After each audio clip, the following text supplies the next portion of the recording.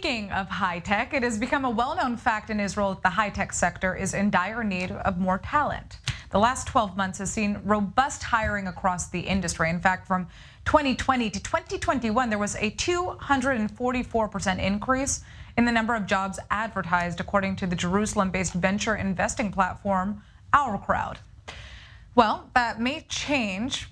Some companies are now predicting a recruitment slowdown in 2022. And joining us to break this down, along with newer trends in the tech workplace, is Lali David. She's the head of business development at Our Crowd. So you have just released this fourth quarterly high tech index, right? Right. Tell us a little bit about what were the most surprising outcomes of this survey. What stood out to you the most?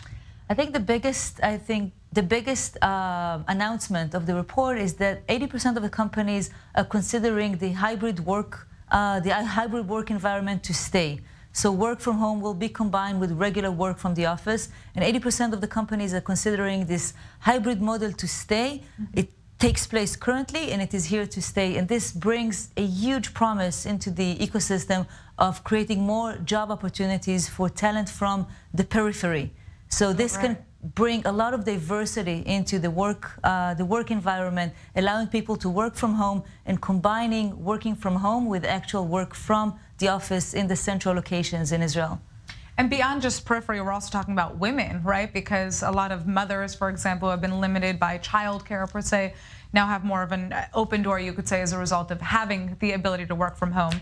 But I also understand that there were, certain job positions that were identified as being more in demand right now. Could you tell us a bit about kind of the jobs that we're seeing companies search for? Right. I think this is pretty much consistent. Every quarter we see that there's a very high demand for computer science employees. There's very high demand for business development and product managers. So this is consistent, and very generally we see that this is a job seekers market.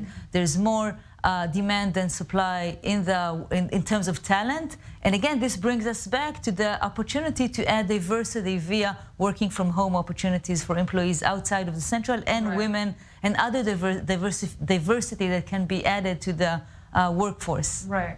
Now, it's interesting because part of the report also spoke to perhaps a lowering demand for new positions or for more employees within the high-tech sector, and companies actually reporting that they think they're going to be hiring less. Why is that the case? I think there's been such a growth in demand and such a growth in terms of hiring new employees that it should slow down, and it makes sense. And in 2022 we will see slowdown, which is reasonable.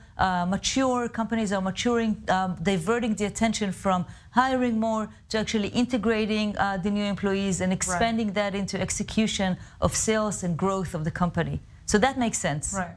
Well, also, it's just interesting. It makes me think about employee retention and kind of the struggles in making that happen as well. What kind of techniques companies may be using to try to retain the employees that they have, but also how these trends could kind of impact the overall employee landscape. So we see the different companies have different initiatives to retain the employees, to add culture, to highlight their unique culture, as opposed to the culture of multinational companies that are fighting for the same talent that the startups are fighting. So each startup is highlighting the unique DNA and culture and people elements to attract the best employees to their company.